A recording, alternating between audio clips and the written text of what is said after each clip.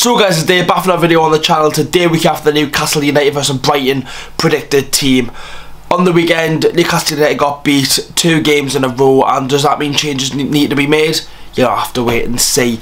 Yet again, as I mentioned in every predicted team, this is a team that I think will get played in a little bit of what I want. But I'll go through every player and why they are there, just so you know, rather than just look at the team going, I wouldn't play that, or whatever it may be. Make sure to leave a like, boys, subscribe to the channel. If you want to go and see the preview for the Brighton game, I put at the top, there'll be a link in the description and on the end screen, and as I mentioned in the preview as well, hopefully there will be a watch along for the game tomorrow against Brighton. For the away games that I don't go to this season, I'm going to try and do the watch-alongs, bring them back. If you're OG of the channel, I used to do them for every, during the lockdown season, pretty much every game and whatnot. So yeah, hopefully they'll be back on the channel. Let's get to this predicted team, boys. So this is my predicted team for the game versus Brighton. Bottom to top, let's have it. In goal, Nick Pope. Can't say him bring Dubravka in. I feel I say the same thing every week, but Nick Pope starts with me in goal. Right back, Trippier. I feel like he will start, and obviously I'm going to speak a little bit about the captain situation with what's happened on Sunday night as we move on to the centre backs. I'll put Shaw and Dan Burn in. This is recorded before Eddie Howe's press conference, and I just feel like it's too much of a risk to play Botman because the player doesn't go off. That hurt if he's going to be fine the next week. We've got an international break. Leave him out for this one, and hopefully he's back for our game versus Brentford.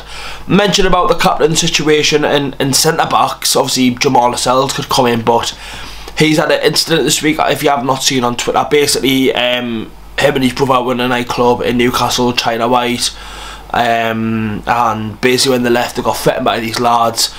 Jamal's not hit a punch. There's a video. He's not hit a punch whatsoever, and then a lad slide him, and then he's reacted. He's human. I don't think he's got every right to do that. Obviously, he's got. It's his brother. Like it's his brother, his younger brother as well. Like he's getting hit because it's Jamal Lascelles. I doubt he's gonna sit there and cause some beef in that in the club. Do you know what I mean? He's a professional footballer. He can laugh at everyone there. Do you know what I mean? He's got more money than all them combined. It's a shame because obviously he's the captain of the football club, and obviously our fans try to put someone on with name, but I'll stand with Jamal. I think he's done the right thing. He's sticking up for his brother, and there's just absolute cocks in the world. In the left back situation now, we've got Matt Targett. I put Lewis Hall in. He wasn't on the bench against Liverpool, Hall, and I think Targett was at fault for that goal, the second goal. Watching it back, I didn't even watch it back when doing my player ratings and whatnot. I didn't even see, and he's just so out of position, and it's really, really poor. Obviously, he's been linked with him with Nottingham Forest and Fulham, but it looks like Newcastle United won't accept any deals, and Matt Targett will stay at the club. In the midfield, I have kept it the same, and I feel like in the international duty, this is what we've got to focus on, the midfield, because what's happened to Bruno? Because he's the main fault for the second goal, and fans will not say it. It's the 92nd, 3rd minute, and you're trying to do a Travella pass through 2 players when you've got Matt Targett waiting there. You're going to just play the ball up the line to Harvey Barnes.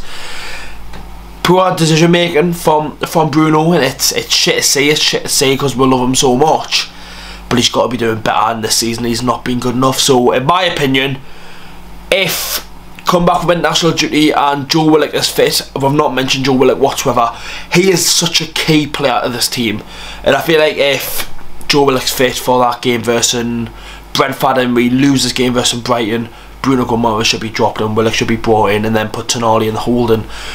Yeah, again, Joe Linton and Tonali were fantastic against Liverpool. Don't know why they didn't play the whole game.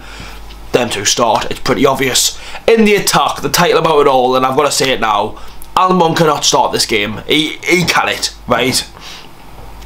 Being away from home at Brighton, he just can't start against Espinian, who one of the best left backs in the league at the minute, and he cutting in on his left foot all game. He'll get found out. The reason why I've got Jacob Murphy in is because it looks like Howe's only going to play Barnes and Gordon on that left hand side and not change. That is why I would like to see a different lineup, but it'll have to wait and see. It's when Willock's fit, and I'll say whenever. But I mean, Murphy starts. for me in right wing. There's a bit of like, I feel like he will start Almiron and I will be fuming, but I've got Murphy in. Gordon needs to play a whole 90 minutes. He's fit enough, he's ready, he scored, he was brilliant, and he has to start. And up front, Isaac. I've got a feeling that he might play Wilton, but I feel like Isaac's a man up top at the minute for Newcastle, and I can't see Callum Wilton start. Maybe, I don't know, but that's my predicted team, boys. Make sure to leave a like, boys, subscribe to the channel. I'll see you over the game tomorrow. Hopefully there will be a watch along on the channel, and obviously the videos going out afterwards like normal. Loads of videos out this week, this season. Obviously we've got the international break, but I will still be bringing content out after the Brighton game. See you the next one, boys. See you tomorrow, and hopefully Newcastle United can pick up 3 points. Away the lads.